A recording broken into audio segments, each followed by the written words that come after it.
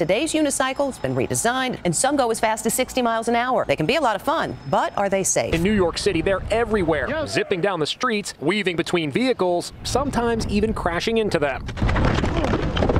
These electric unicycles, also known as ECUs, are actually illegal on the streets in the Big Apple.